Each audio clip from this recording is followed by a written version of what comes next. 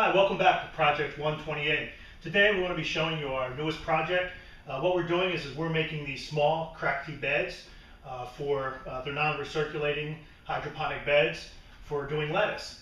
And many times what you'll see is a lot of these beds are being made 4 feet by 8 feet or pretty big beds. We wanted something that was smaller that would fit into the sunroom that we have here at our house and also make it easier for moving around. So also for you as a homeowner, if you need something, you might not have the space for building something that's 4 feet by 8 feet. So what we chose to do is we're building one, and it's what we have is we cut our boards. These are about 47.5 inches. We have 2 of those. We have 2 boards at 1 inch. This will give us an inside dimension that'll give us about 12 gallons of water. According to B.A. Kratky in his studies from the University of Hawaii, what he states is that for each head of lettuce, you're going to need about 1 gallon. And so we have enough spaces for 12 heads of lettuce here. So we have 12 gallons of water and nutrient solution in the bottom. What we're also using is we also picked up some pieces of lath. And this is just like what you use for different lattice things that you can pick up. These were picked up as 6-foot pieces in a package of 10 in our local hardware store.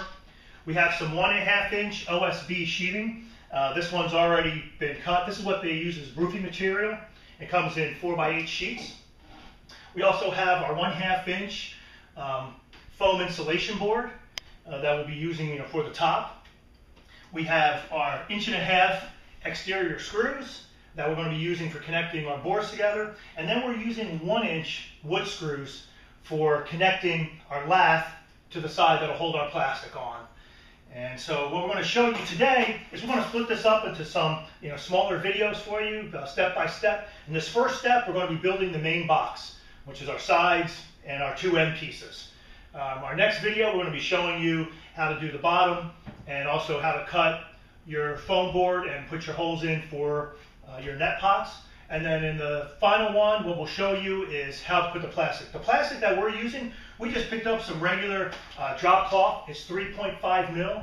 This is actually a little bit thinner, but since it's inside, it's protected. We're using it doubled, so it gives us closer to like a 7 mil type of plastic. We're trying to keep things too within a good price range, so it's something that you can do yourself. And again, it's a lot of the things here.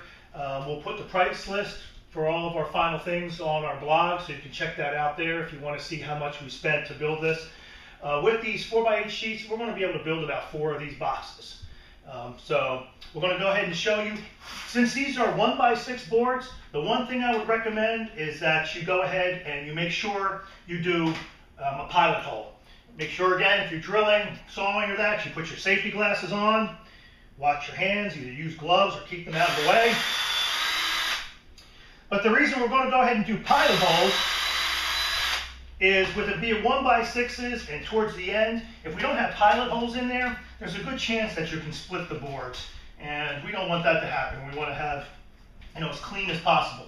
And the reason we're going with 1 inch, we've got 1.5 inches going in here that are holding our boards together. But we switched to a 1 inch screw for our lath is so that we don't have points that go through and it'll puncture our plastic for us on the inside.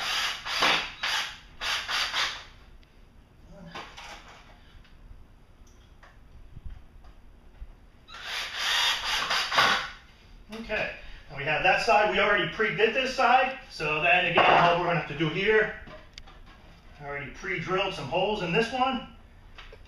Got my pilot holes already done.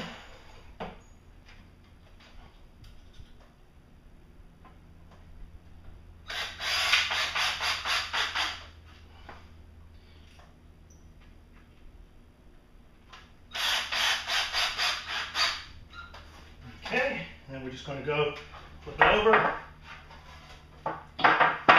This will be our last side. We line that up.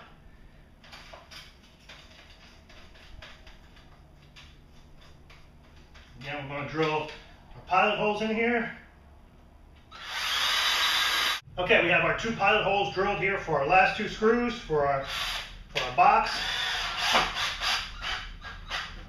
Snug that down. One more. Okay, so now we have the frame for our sides and our ends. What we're going to do with this now too is when we take our OSB board, you can see we've got this one already pre-cut.